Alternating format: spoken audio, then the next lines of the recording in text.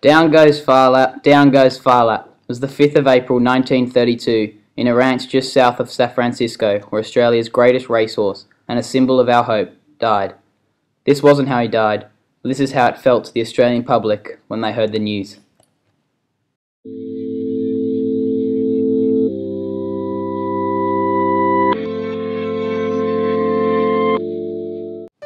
Australia's greatest racehorse was born.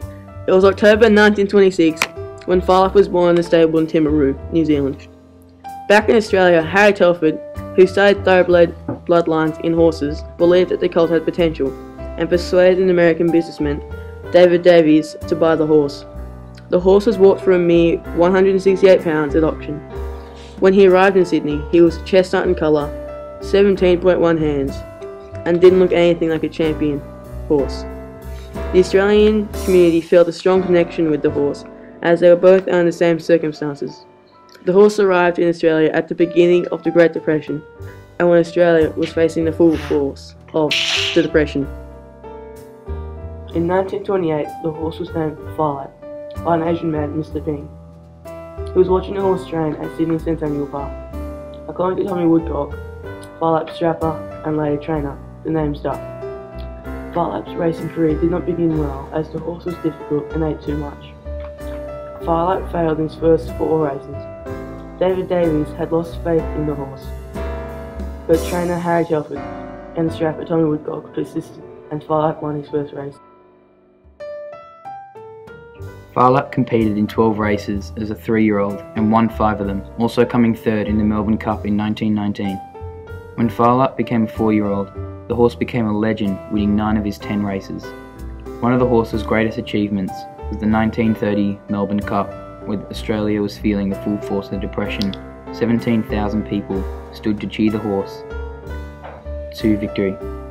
Phar Lap's success continued in 1931, winning 9 of his 10 starts as a 5-year-old, and in 4 years of racing, Phar Lap won 37 to 51 races and included his 14 race wins in a row. As Phar Lap continuously winning, the spirit of Australian public rose and lifted. In 1931, no horse could match Phar Lap, and so racing officials increased the handicap to give the other horses a chance.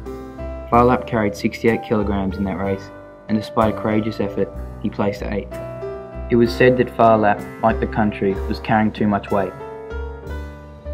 David Davies, Phar Lap's owner, was keen for the Australian horse to run in the United States' richest horse race, the Odua Cantilani Handicap, with the prize money of $100,000. Phar Lap left Australia in November 1931 on a sea voyage to America. In 1932, Phar Lap ran in the Odua Cantilani Handicap. Many Australians listened to the radio and were glad to hear that Phar Lap moved from the rear of the field to win by 3 horse lengths. The following month, while Phar Lap was resting on a ranch just south of San Francisco, he became ill and died on the 5th of April 1932. The news of Phar Lap's death shocked Australia and the world. Tributes were held around Australia and flags were flown at half-mast.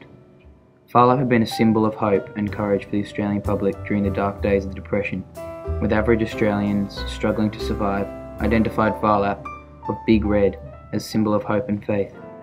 Phar Lap's short career gave the Australian population power to endure the remaining years of the Depression.